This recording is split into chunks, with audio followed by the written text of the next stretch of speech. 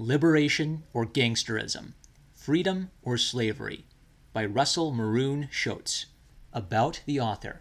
Russell Maroon Shoatz was a dedicated community activist and founding member of the Philadelphia-based Black Unity Council, which merged with the Black Panther Party in 1969. In 1970, Maroon, along with 5 comrades, was accused of an attack on a Philadelphia police station, which resulted in the death of a cop. This attack was carried out in response to the war being waged against the black community. For 18 months, Maroon was active underground as a soldier in the Black Liberation Army until his arrest in 1972. This freedom fighter escaped from prison twice, and in 1977 he remained at large for 27 days before being recaptured. On March 2, 1980, he liberated himself once more, but was captured 3 days later. Maroon has been in prison, serving multiple life sentences since that time.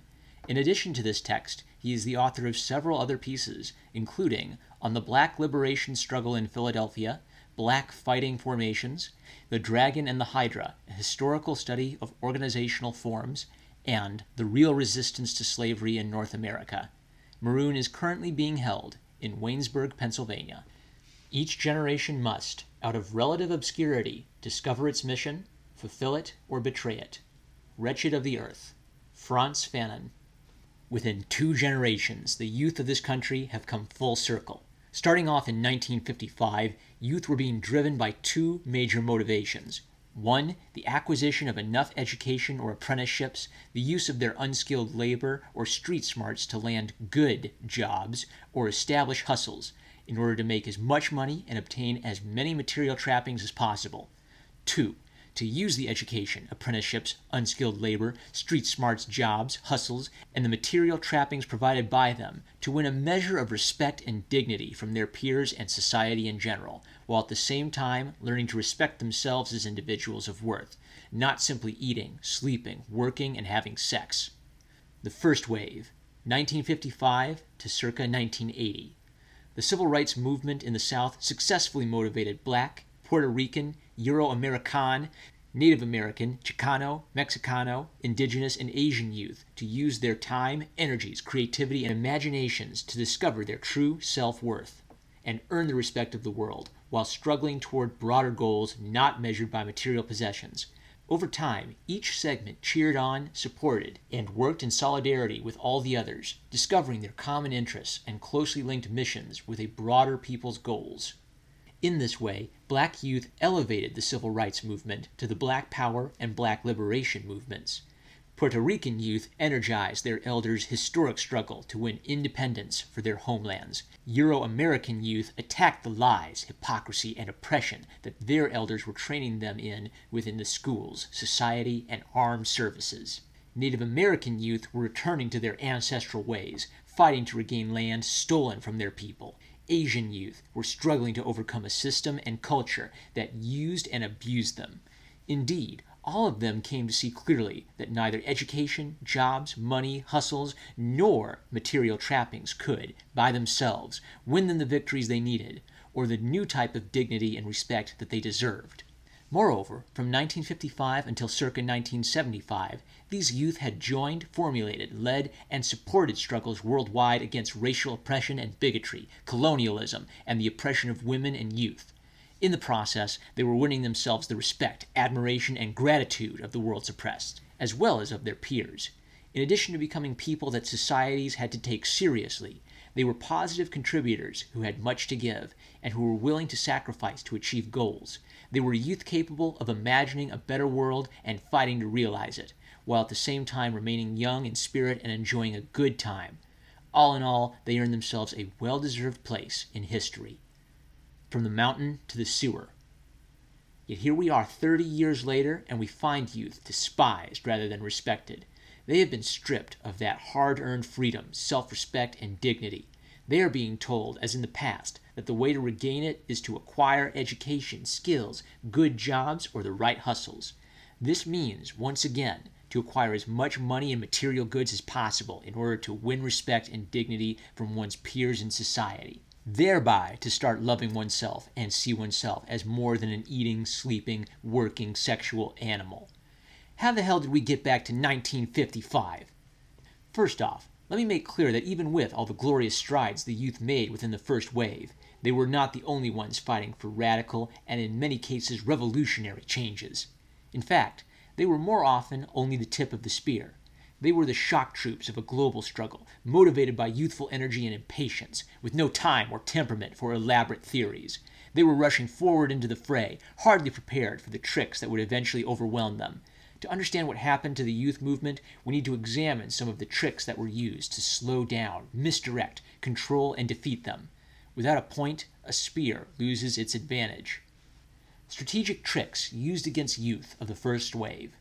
Understanding these tricks in their various guises and refinements is the key to everything. You will not understand what happened to get us to this point, or be able to move forward, until you recognize and devise ways to defeat these strategies. They were and remain: 1. Co-option. 2. Glamorization of gangsterism. 3. Separation from the most advanced, politically revolutionary elements. 4. Indoctrination in reliance on passive approaches. 5. Raw fear.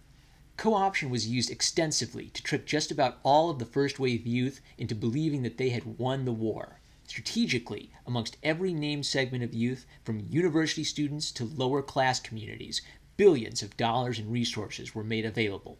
This was purposefully to allow the youth to determine what should be done to carry out far-reaching changes. But all along the way, they were being monitored by experts who subtly coaxed them farther and farther away from their own most radical and advanced elements. This was done mainly through control of the largesse, which ultimately was part of the ruling class's foundations and government and corporate strategies for defeating the youth with sugar-coated bullets. In time, consequently, substantial segments of these previously rebellious youth found themselves fully absorbed and neutralized, either by directly joining or accepting assistance from the foundations, subgroups, corporations, university facilities, or approved community groups, or by becoming full-fledged junior partners after winning control of thousands of previously out-of-reach political offices and appointments. For all intents and purposes, that same trick is being used today. Glamorization of gangsterism, however, was then and continues to be the most harmful trick played against the lower-class segments. The males in particular were then and continue to be the most susceptible to this gambit, especially when used opposite prolonged exposure to raw fear. Let me illustrate by way of two historic groups that presently enjoy nothing less than icon status among just about everyone aware of them. Yet the documented histories of these two groups clearly show how that trick is played, and continues to be played throughout this country. Following is a brief but clear history of how the original Black Panther Party was bludgeoned and intimidated to the point where its key leader or leaders consciously steered the group into accepting the glamorization of gangsterism. Because this was a lesser threat to the ruling class's interests, it won the Black Panthers a temporary respite from the raw fear leveled against them by those circles. In the process, the organization was totally destroyed. The Nation of Islam-connected Black Mafia had a different background, but the same two tricks were played against them. Left in its wake was a sordid tale of young black men who were again turned from their goal to be liberators into becoming ruthless oppressors of their own communities. Never once did they engage their real enemies and oppressors, the ruling class. Hands down, the original Black Panther Party, BPP, won more attention, acclaim, respect, support, and sympathy than any other youth groups of their time. At the same time, they provoked more fear and concern in ruling class circles than any other domestic group since Presidents Roosevelt, Truman, and Eisenhower presided over the neutralizing of the working class and the U.S. wing of the Communist Party. They were even more feared than the much larger civil rights movement. According to the head of the FBI, the Panthers were the greatest threat to the internal security of the country, albeit that threat came from their, BPP, ability to inspire other youth, both in the U.S. and globally, to act in similar grassroots political revolutionary ways. Thus there were separate BPP-style formations among the Native Americans, the American Indian Movement, the Puerto Ricans, the Young Lords, the Chicano-Mexicano Indigenous, the Brown Berets, the Asians, Iwoquois, the Euro-Americans, the Young Patriot Party and White Panther Party, even the elderly, the Gray Panthers. Also, there were literally hundreds of similar, though lesser-known groups. Internationally, in addition, the BPP had an arm in Algeria that the only official embassy established for all the other African, Asian, and South American revolutionary groups seeking refuge in that then revolutionary country. Separate Black Panther parties were spawned as well in India, the Bahamas, Nova Scotia, Australia, and occupied Palestine, or the State of Israel. The Nation of Islam, although it had been in existence since 1930, experienced a huge upsurge in membership during this period, mainly due to the charismatic personality of Malcolm X and his aggressive recruitment techniques. His influence continued after his assassination, fueled by the overall rebellious spirits of youth looking for leadership in their fight against the system. There is a mountain of documents to show that the highest powers in this country classified both the Black Panthers and the Nation of Islam as Class A threats. They wanted to either neutralize or destroy these two groups, no doubt considering that if that could be achieved, similar methods could undermine the power of youth in the rest of the country. How did the ruling powers of the U.S. go about the destruction of the Black Panthers, the Nation of Islam, and finally, the entire youth movement? Against the BPP, they used a combination of co-option, glamorization of gangsterism, separation from the most advanced elements, indoctrination in a reliance on passive approaches, and raw fear. Every trick in the book. The ruling class's governmental, intelligence, legal, and academic sources, alarmed at the growth and boldness of the BPP and related groups, as well as its ability to win a level of global support, devised a strategy to split the BPP and co-opt its more compliant elements. At the same time, they moved to annihilate its more radical and revolutionary remainders. They knew that they had the advantage due to the youth and inexperience of the BPP. They had their own deep well of resources and experience in using counterinsurgency techniques much earlier against Marcus Garvey's UNIA, United Negro Improvement Association, the Palmer raids against Euro-Americans of an anarchist and/or left socialist bent, the crushing of the IWW, Industrial Workers of the World, and neutralizing of other syndicalists, the underground work that led to the defeat of Germany and Italy, the subsequent destruction of any real communist power in Western Europe, the total domination and subjugation of the Caribbean, except Cuba, Central and South America, except for the fledgling guerrilla movements, everything they had learned in their wars to replace the European colonial powers in Africa and Asia. Still, the BPP had highly motivated cadre, imbued with a fearlessness little known amongst domestic groups. The ruling class and their henchmen were stretched thin, especially since the Vietnamese, Laotians, and Kampucheans were kicking their ass in Southeast Asia, and the freedom fighters in Guinea-Bissau, Mozambique, and Angola also had their European allies, whom the U.S. supplied with the latest military hardware, on the run. So despite their inexperience, it was still a mixed bag. They had a fighting chance. The co-option depended upon their neutralizing the BPP co-founder and by then icon, Huey P. Newton. Afterwards, they used him, along with any other methods, to split the BPP and lead his wing along reformist lines. In the process, the still revolutionary wing was forced into an all-out armed fight before they were ready, hoping either to kill, jail, exile, or break their will to resist and send them into ineffective hiding out. Furthermore, despite the BPP's extraordinary stature globally, no country seemed willing to risk U.S. wrath by openly allowing the BPP to train guerrilla units, something they could have circumvented in time. So Huey, surprisingly, was allowed to leave jail with a still-to-be-tried murder of a policeman charge pending. Thus the government and courts had him on a short leash, and with that, the hope of controlling his actions, although probably not through any direct agreements. Sadly, the still politically naive BPP cadre and other youth who looked up to Newton imagined that they, the people, had forced his release. Veterans from those times still cling to such tripe, yet it seems Newton thought otherwise, and since he was not prepared to go underground and join his fledgling Black Liberation Army, he almost immediately began following a reformist script. This was completely at odds with his own earlier theories and writings, as well as at odds with basic principles that were being practiced to good effect by oppressed people throughout the world. Even further, he used his almost complete control of the BPP Central Committee to expel many veterans and combat-tested BP cadre in an imitation of the Stalinist and Euro-gangster posture he would later become famous for. This included an all-out shooting war to repress any BPP members who would not accept his independently derived reformist policies. At the same time, on a parallel track, U.S. and local police and intelligence agencies were using their now famous COINTELPRO operations to provoke the split between Huey's dominant wing and other less compliant BPP members. This finally reached a head in 1971 after Huey's shooting war and purge. Even more telling, it was later learned that Newton's expensive penthouse apartments, where he and other Central Committee members handled any number of sensitive BPP issues, was undergoing surveillance by intelligence agents who had another apartment down the hall. Thus, Newton and his faction were encapsulated, leaving them unable to follow anything but government-sanctioned scripts, unless he or they went underground.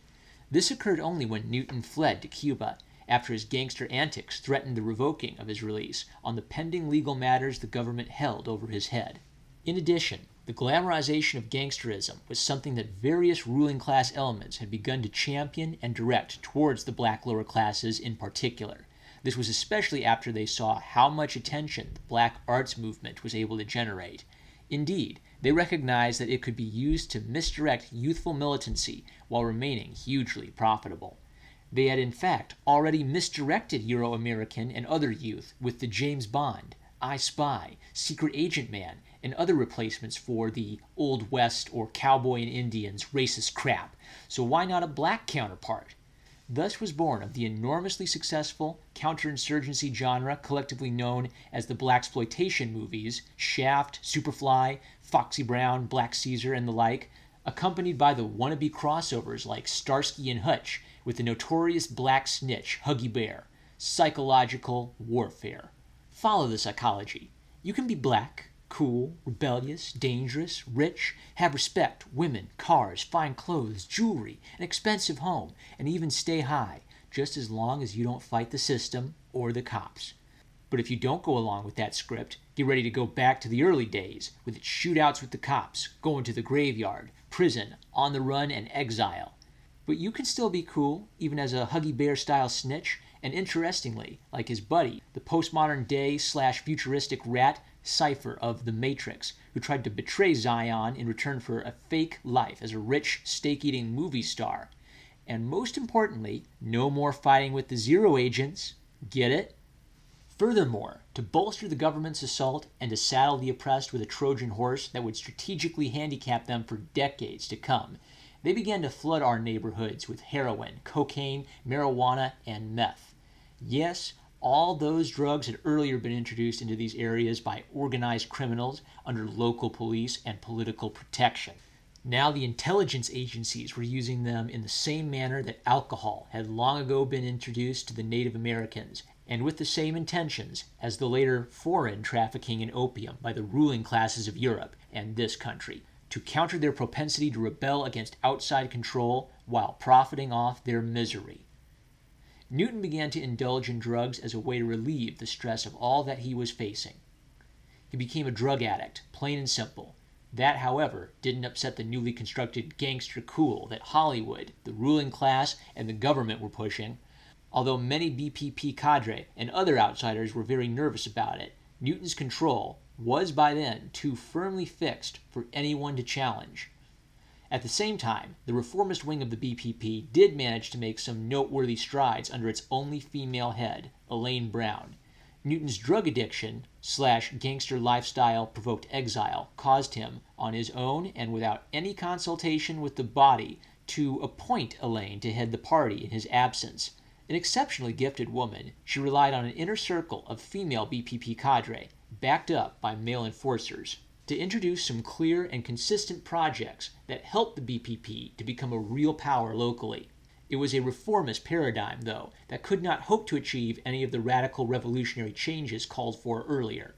In fact, within Newton's earlier writings, he had put the cadre on notice of a point in time when the above ground would have to be supported by an underground in order to keep moving forward.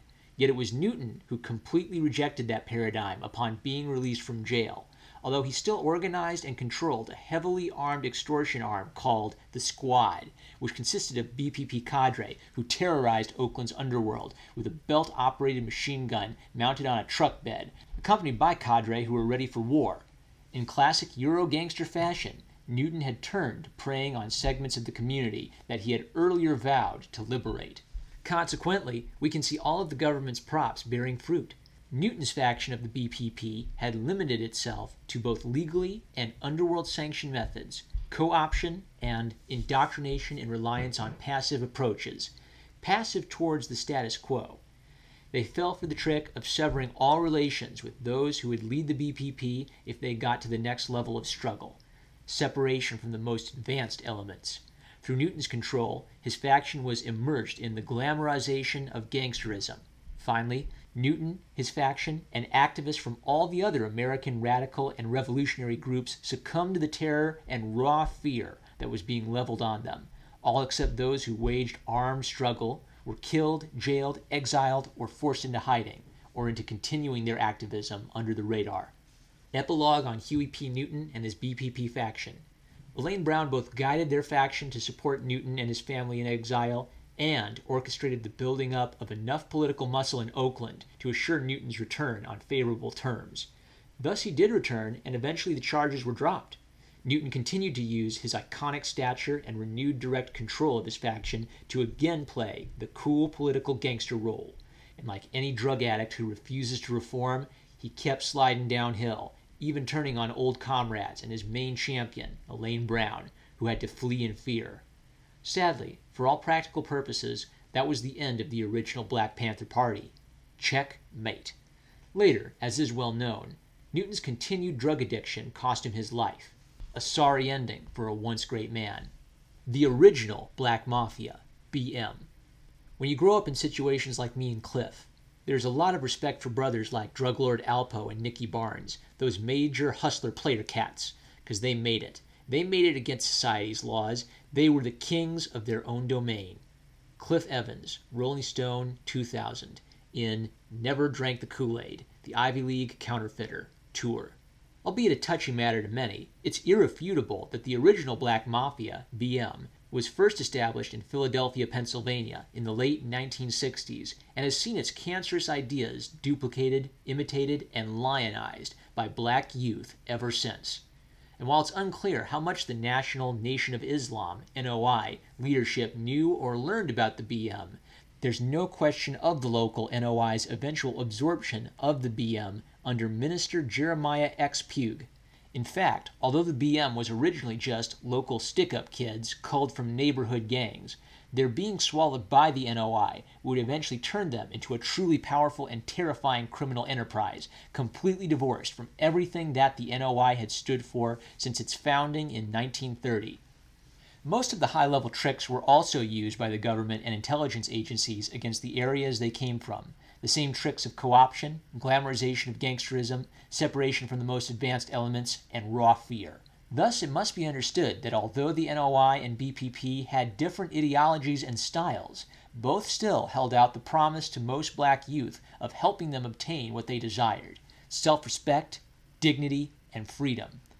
The puritanical NOI's dealings with the founders of the BM were similar to that of the Catholic Church's historical relationship with the Italian Mafia. BM members who attended NOI religious services did so on a similar basis, bringing the attention of the local NOI leadership to their unusually good financial contributions. Within the lower-class black community being served, everybody knew that meant that they were hustlers, stick-up kids, or both. Just as the Italian Mafia would contribute huge sums to the Catholic Church, the BM eventually did the same within Philly's Temple No. 12. The national NOI, however, had been under close scrutiny and surveillance by intelligence agencies for decades. In fact, by the time of his death, the NOI's founder, the Honorable Elijah Muhammad, had in excess of 1 million pages of files within the archives of the FBI alone.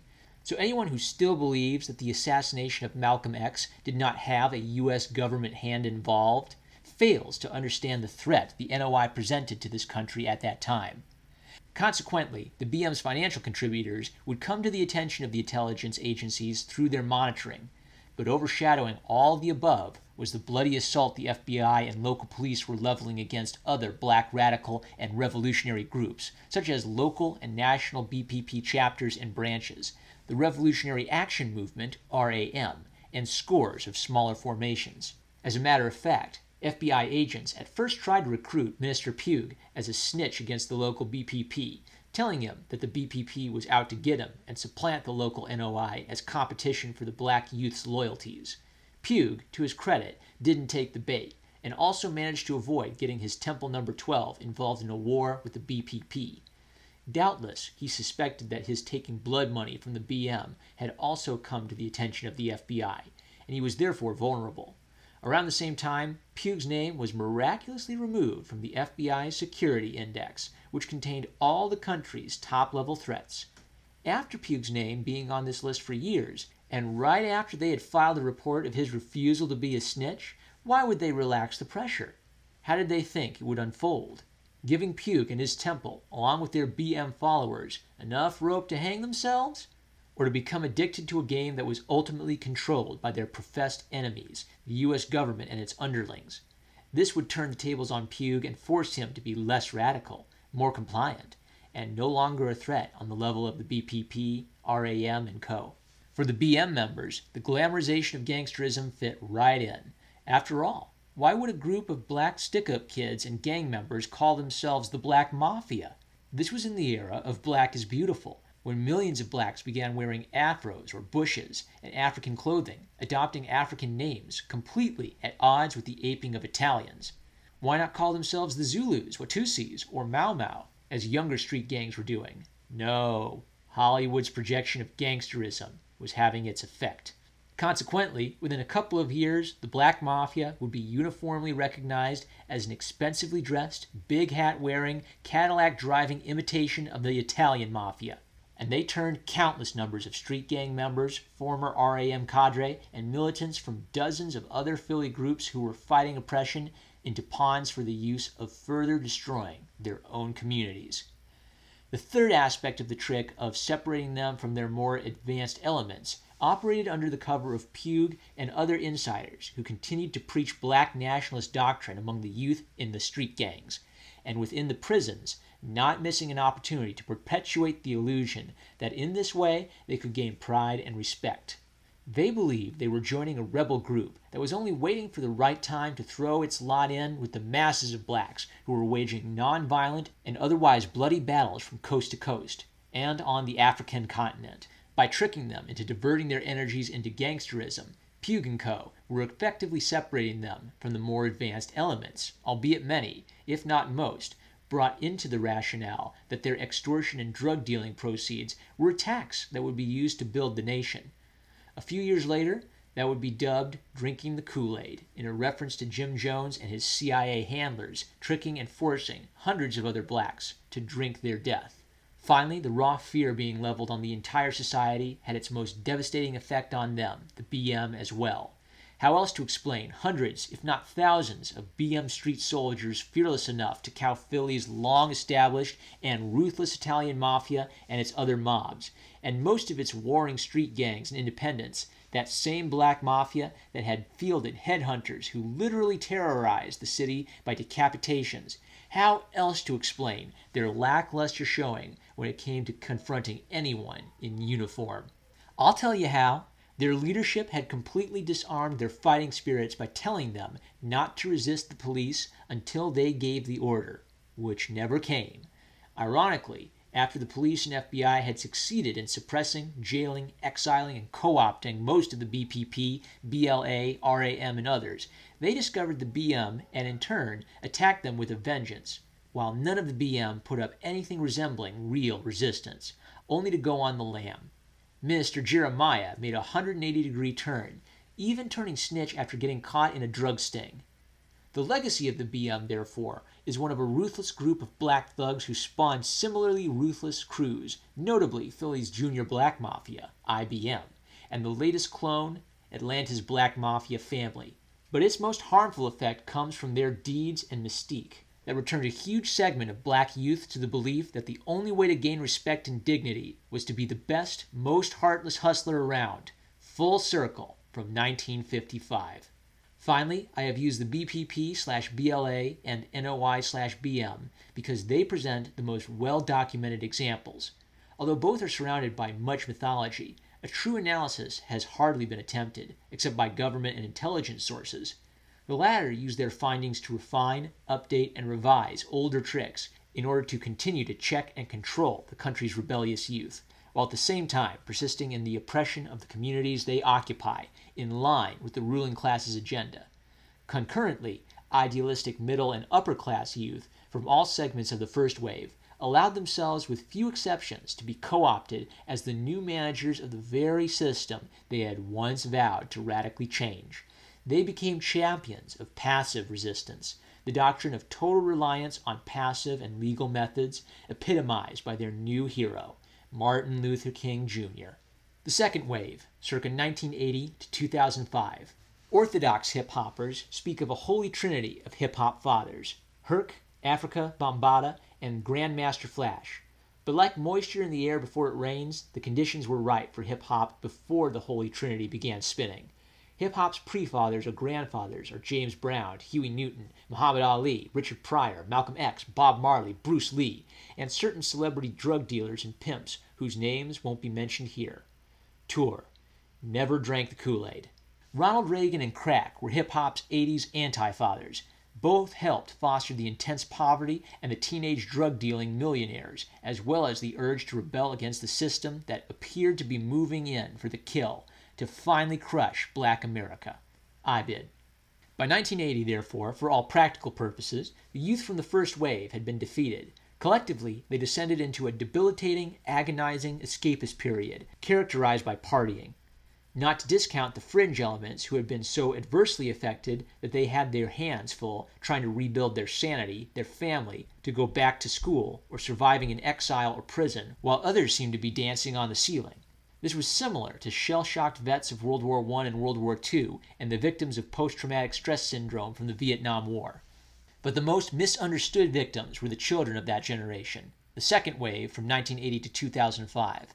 Those who reached puberty or became young adults during those years were, paradoxically, in the dark about what had occurred in the recent past. They became victims of the propaganda machinery of the reformed, yet rotten to the core ruling class-dominated schools and social institutions. Among all lower and working class segments of the youth, therefore, Coolio's Gangster's Paradise applied. These were children raised by the state in uncaring schools or juvenile detention centers and homes, in front of TV sets, movies, video arcades, or in the streets. Within the greatly expanded middle classes, notably among people of color, youth were back to the gospel of getting a good education and a good job. That became their highest calling, interspersed with an originally more conscientious element, who tackled politics and academia as a continuation of the first wave struggle. Upper-class youth, however, followed in the footsteps of their ruling-class parents, seeing that radical and revolutionary changes had failed to alter the country much.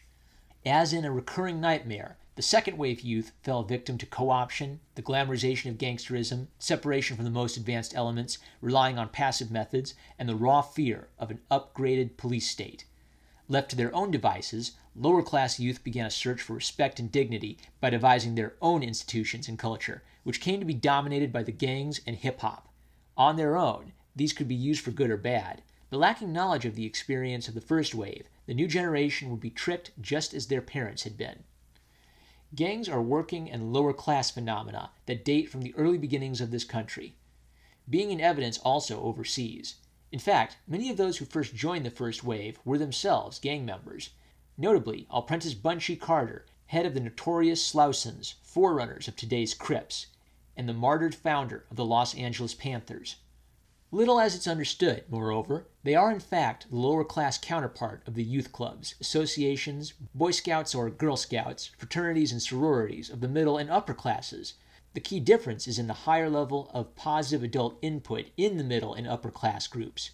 Hip-hop is just the latest manifestation of artistic genius bursting forth from these lower-class youth seeking respect and dignity. Alas, hip-hop culture is daily succumbing to co-option in ways so obvious as to need no explanation. But woe to us if we don't come to grips with how the second wave's gangs have been co-opted. This is an ongoing tragedy that, if not turned around, will ultimately make the shortcomings of the first wave pale in comparison. Certainly the gangs have comprised a subculture that has historically been a thorn in the side of the ruling class. It had to be either controlled and used or eradicated. Usually that was accomplished by co-option and attrition, with older elements moving on or being jailed long enough to destroy the group.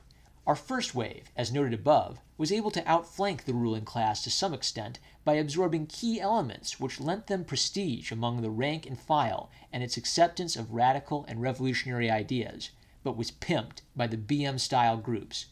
It is fascinatingly simple to follow how the second wave has been tricked and continues to be bamboozled into destroying itself. Just about all the pillars upholding this giant confidence game are familiar to everyone. Through movies, TV, street culture, and or personal experience with friends, family, associates, cops, courts, jails, and prisons, not to mention death or our own unfulfilled yearnings for respect and dignity. Gangstas, wangstas, and wannabes. All of the above, more than anything, crave respect and dignity. Forget all the uninformed ideas about the homies wanting the families, fathers, and love they never had. That plays a part, but if you think that the homie only needs some more hugs, then you've drunk the Kool-Aid. Actually, even if you did have a good father, a loving family, or extended family, if everything in society is geared toward lessening your self-worth because of your youth, race, taste in dress, music, speech, lack of material trappings, etc., then you will hunger for respect, which will lead to you knowing dignity within yourself. Even suburban, middle, and upper-class youth confront this to a lesser degree. No. All the beefing, flossing, fronting, self-tripping, violence, and bodies piling up around them comes from the pursuit of respect and dignity. This is how 50 Cent put it. Niggas out there selling drugs is after what I got from rapping. Clubs and bouncers stop doing whatever the fuck they doing to let you in and say everybody else wait. He's special. That's the same shit they do when you start killing niggas in your hood. This is what we have been after the whole time, just the wrong route. 50 Cent, Rolling Stone, 2003. In Never Drank the Kool-Aid, The Life of a Haunted Man, tour. Admittedly, at times, that simple but raw truth is so intertwined with many other things that it's hard to grasp. Particularly nowadays, the drug game and the grit money games, and most sets do provide a sort of alternative family. They also provide a strong cohesion that is mistakenly called love. To cut through the distractions, I'll illustrate my point.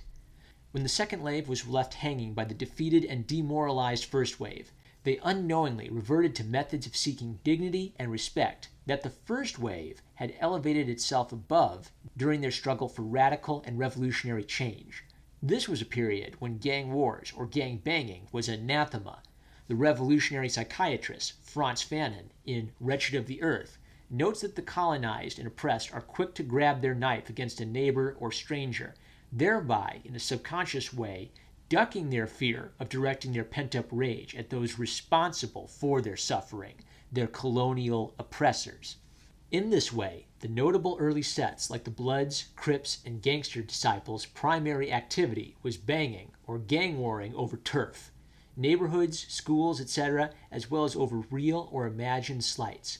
But the real underlying motivation was all of the parties' desires to build their reputations and earn stripes, meaning to gain prestige in the eyes of fellow bangers. This translated into respect among their peers.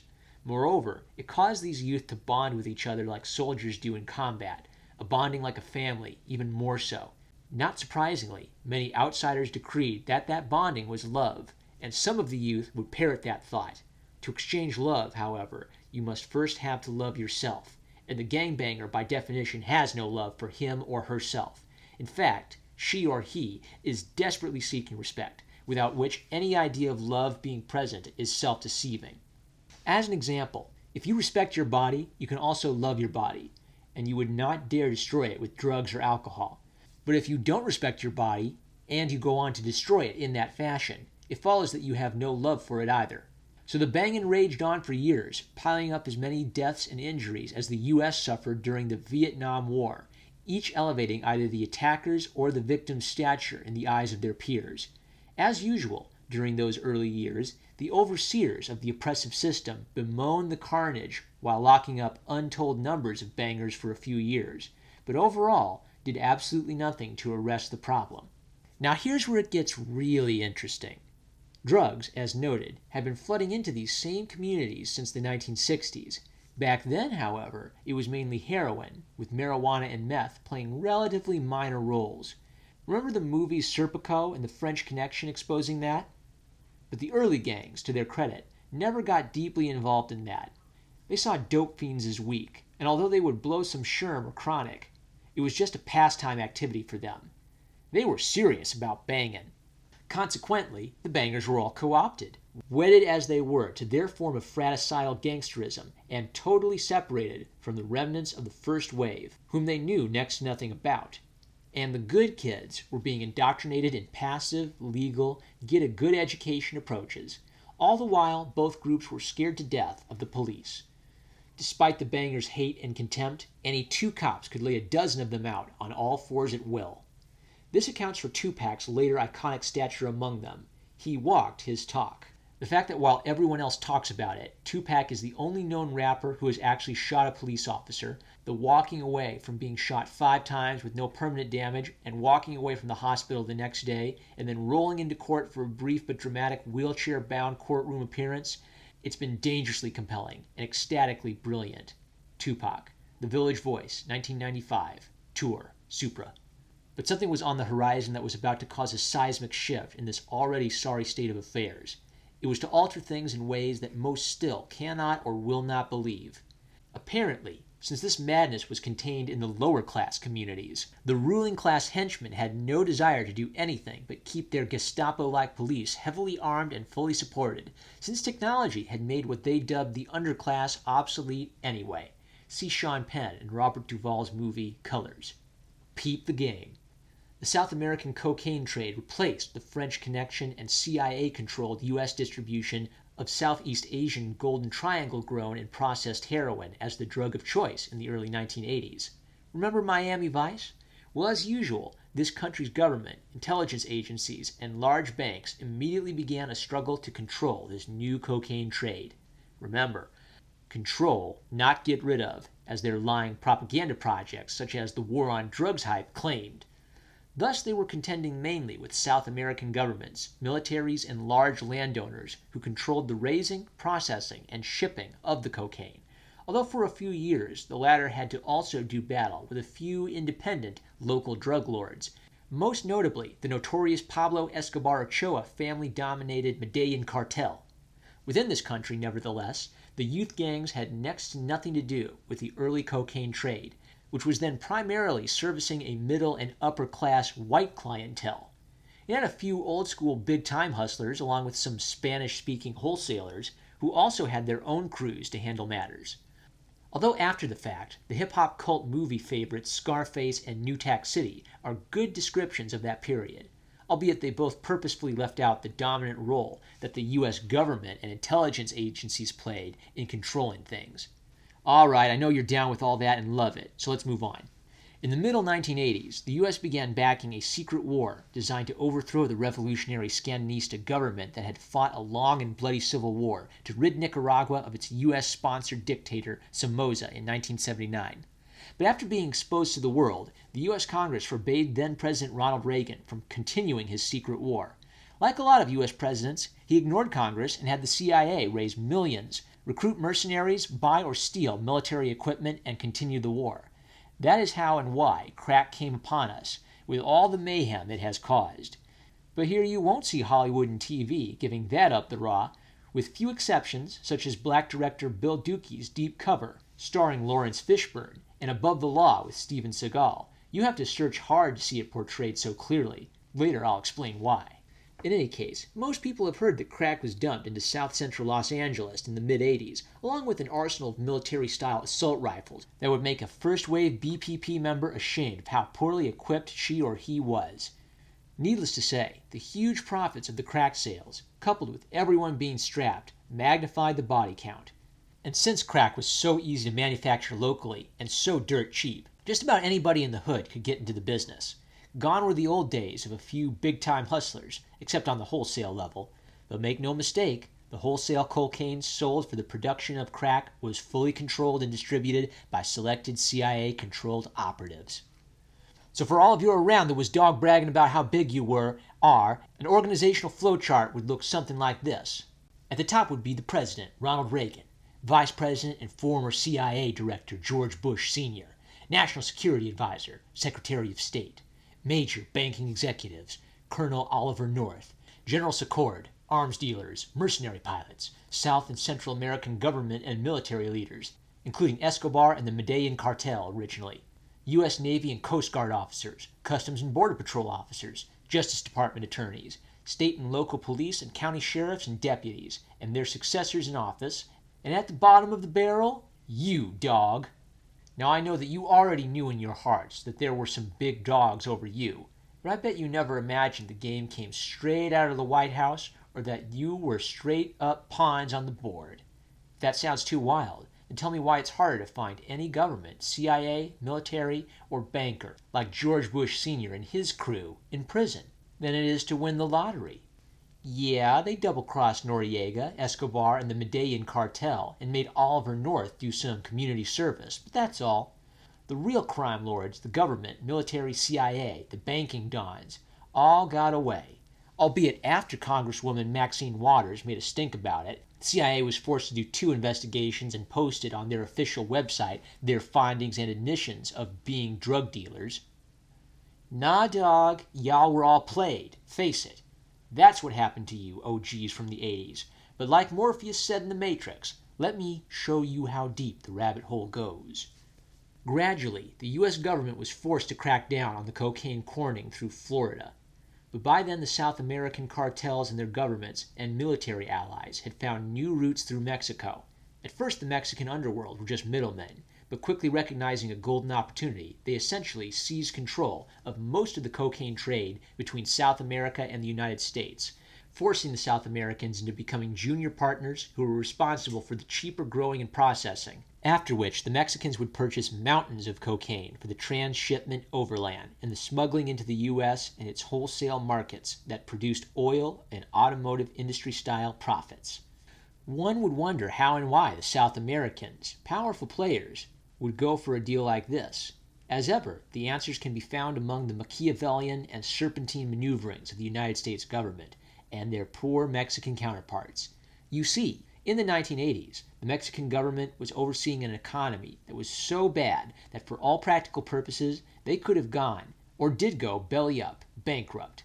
Indeed, the U.S. and their underlings within the International Monetary Fund, IMF, and the World Bank, WB, were forced to periodically give them millions upon millions in loans in return for further unfair trading concessions in order to save them. Note that the United States was then and remains today extremely vulnerable to Mexico because common sense and past experience told them that the worse things became in Mexico, the more destitute their already dirt-poor majority would become, forcing them to find a way to get into the U.S. in order to find means to feed themselves and their families. And the U.S. could not keep prevailing upon the IMF and WB to lend them money, especially since they saw another way to temporarily plug up the hole in their control of matters in the international finance world. Thus, another unholy alliance was formed. This one was between the U.S. government, CIA, State Department, banks, and the other usual suspects on one side, their Mexican counterparts, including their first fledgling cartels, on the other, with the South Americans now in a junior partnership role. However, I don't want to give the impression that it was arranged diplomatically, all neat and tidy. Far from it. Rather, it evolved through visionaries among the usual suspects, putting their ideas before other select insiders and working to craft an unwritten consensus. It was the same way that they, along with Cuban exiles in Florida, had used the earlier cocaine trade to fuel the growth around Miami, only this time it would be Mexico, a much more pressing and unstable situation. But it was recognized by all parties that Mexico's underworld would eventually land in the driver's seat due to their ability to take the kind of risks called for, their geographical proximity to the U.S. border, and most importantly, their strong desire to avoid confronting the U.S. and Mexican governments like Pablo Escobar had done. They were more than willing to guarantee that most of their drug profits would be pumped back into the moribund Mexican economy through large building projects, upgrading the tourist industry, fanning, and other clearly national ventures. And on the messy side, their gunmen were becoming experts at making reluctant parties fall into line by offering them the choice between gold and lead. Nonetheless, you would be mistaken to think that the Mexican and South American underworld ever became anything but hired hands of the big dog in the United States government and their partners in the banking industry, who always remained in a position to destroy their smuggling and money laundering operations through a much tighter control of the U.S. borders, or by making it extremely difficult to launder the mountains of small denomination bills they had to deal with. In fact, the then President George Bush Sr. ordered the invasion of Panama, which is a major offshore bank laundering hub, after their hired hand, General Manuel Noriega, had become unruly in 1989. Furthermore, these hired hands would ensure that the chosen corrupt politicians would always garner more votes in Mexico's elections by bringing in plane loads of money that the South American gangsters and government and military partners would make available as their overhead. But more important for the United States, a major part of the proceeds would be pumped into the Mexican economy in order to forestall the looming bankruptcy. Consequently, by the middle 1990s, the Mexican underworld had established the super-powerful Gulf, Juarez, Guadalajara, Sinaloa, and Tijuana cartels. Moreover, they had consolidated their power by not only controlling who were elected to key political posts in Mexico, but had also perfected the art of bribing key local, state, and regional police heads, as well as strategic generals in Mexico's armed forces. Check out the movies Traffic, the Antonio Banderas, Selma Hayek Desperado, and Once Upon a Time in Mexico. And again, after the fact, you'll see Hollywood making money by spilling the beans. But you should not let the stunt work lull you into thinking there's no substance to the plots. Remember, Mexico's cartels would not be able to function without the collaboration and protection from the highest levels within the U.S. establishment. Just as the CIA has openly admitted it was a drug merchant during an earlier period, you can believe nothing has changed, except partners. The hilarious part is that none of the wannabe real gangsters in the U.S. know that in reality they're low-level CIA flunkies, or they can't wait until they get out of prison to become undercover government agents slinging crack. Furthermore, if one does not get beyond the idea that this whole thing was just a plot to destroy the black and brown peoples, a favorite though short-sighted theory, there's no way to see just how deep the rabbit hole really is. I repeat, the main objective was to pump billions of dollars into the Mexican economy in order to avoid a complete meltdown and the subsequent fleeing to the U.S. of 60 or more million Mexicans out of its then 90-plus million inhabitants, a crisis that would have dwarfed the numbers just beginning now to make their presence known. Actually, the big dogs in the U.S. probably didn't know just how they were going to control the fallout that would inevitably accompany their cocaine crack tax. They routinely tax alcohol, gambling, from the lotteries to the casinos, and even prostitution in certain areas, don't they? So yeah, it was a clandestine operation to use cocaine to rescue Mexico and starve off an economically induced invasion of the U.S. by its destitute populace. The Mexican people, especially its indigenous populations, were made poverty-stricken by 500 years of colonialism, slavery, peonage, neocolonialism, and the theft of one-third of their country by the United States in the 19th century. Sadly, though, our first wave's degeneration into the glamorization of gangsterism, the second wave's hunger for respect and recognition that was fueling the senseless gang carnage, the hip-hop generation's ability to provide the youth with vicarious fantasies, to indulge their senses with the hypnotic allure of the temporary power that the drug game could bring them, led the youth in the United States back to emulating the first wave's Superfly and Scarface days. Others also see that. My theory is that 9 times out of 10, if there's a depression, more a social depression than anything, it brings out the best art in black people. The best example is Reagan and Bush gave us the best years of hip-hop. Hip-hop is created thanks to the conditions that crack set. Easy money, but a lot of work. The violence involved, the stories it produced. Crack helped birth hip-hop. Now, I'm part conspiracy theorist because you can't develop something that dangerous and it not be planned. I don't think crack happened by accident. Crack offered a lot of money to the inner-city youth who didn't have to go to college, which enabled them to become businessmen. It also turned us into marksmen. It also turned us comatose. Amir Thompson, a.k.a. Questlove, The Believer, 2003, Tour, Supra.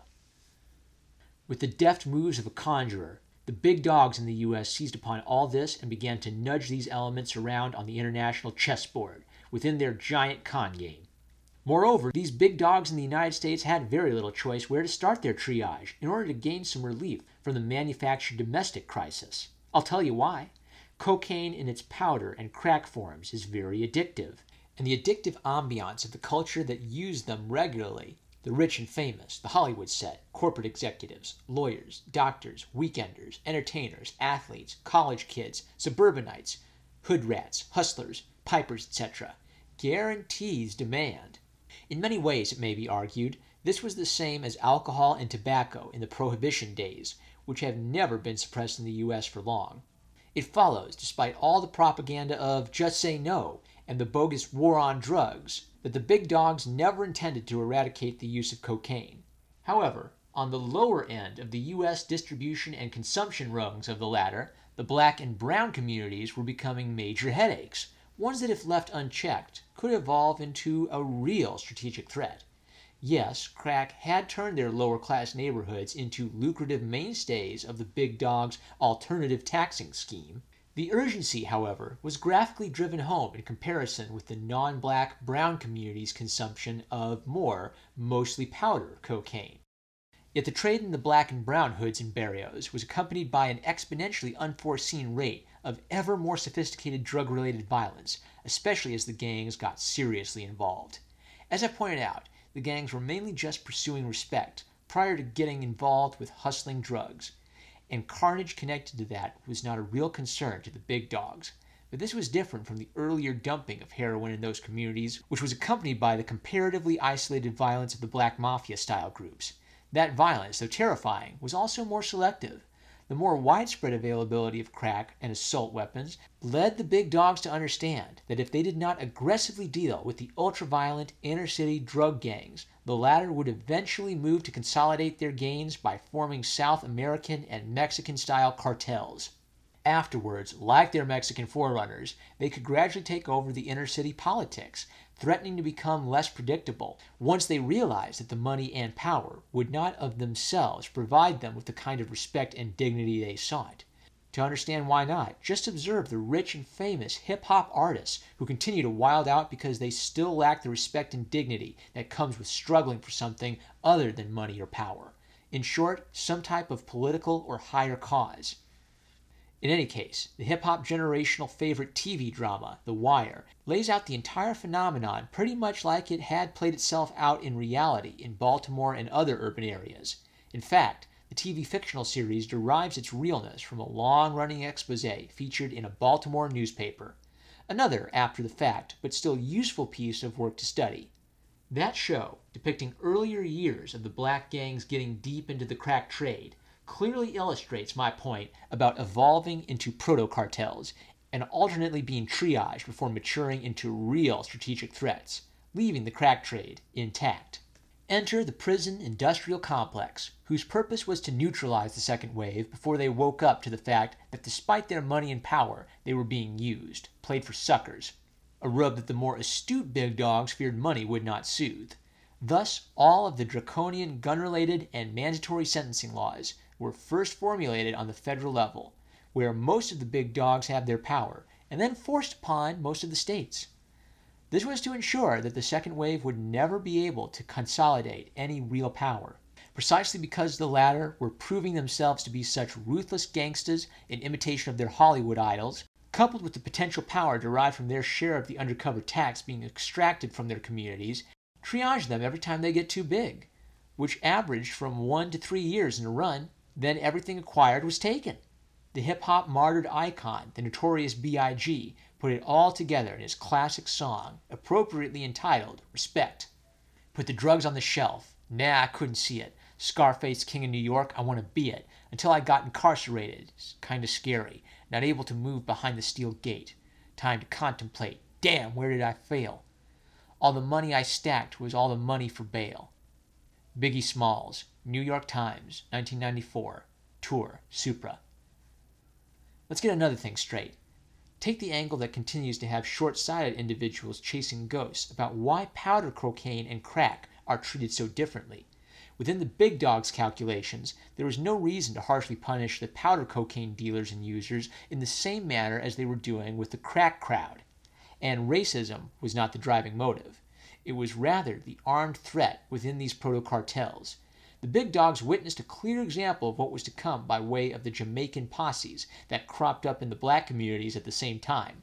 These young men from the Jamaican and Caribbean diaspora were also a consequence of the degeneration of its lower classes' attempts to throw off the economic and social effects of its former slavery and colonial oppression.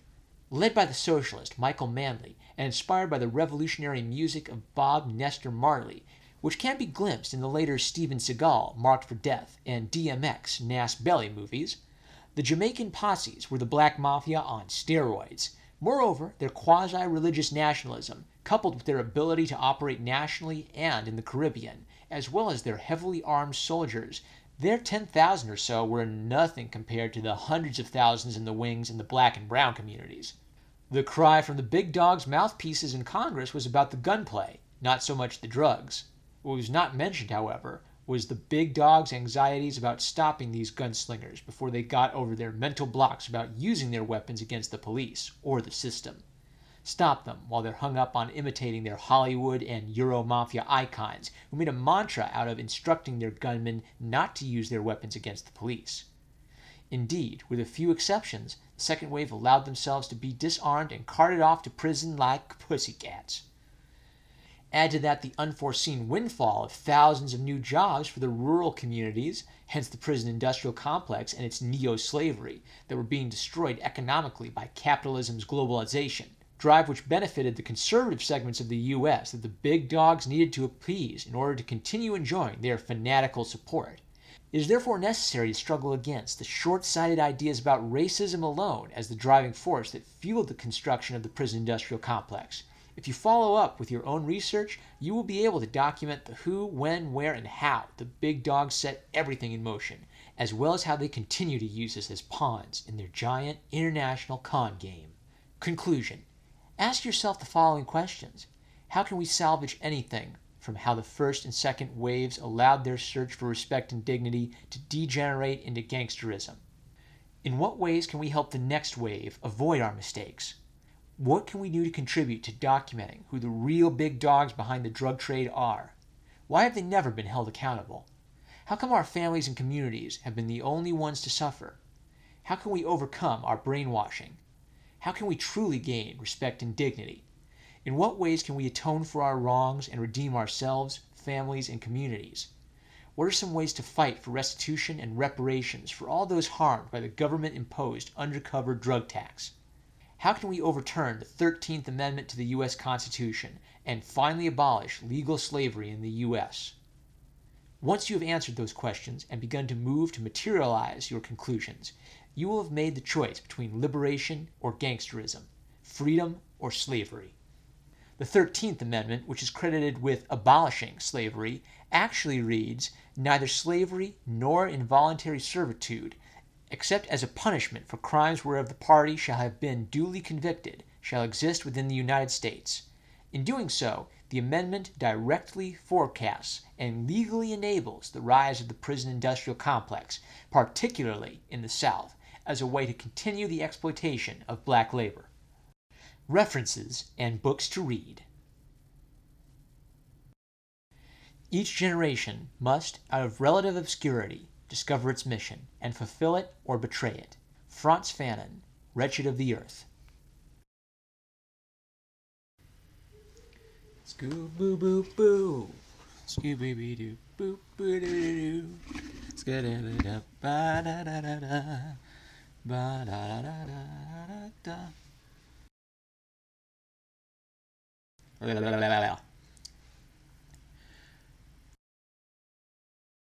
Had been under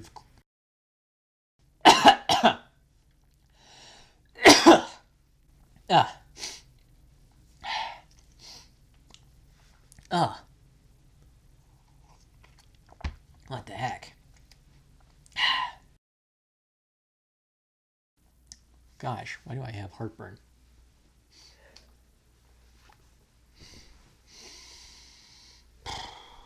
Boop boop boop boop boop boop.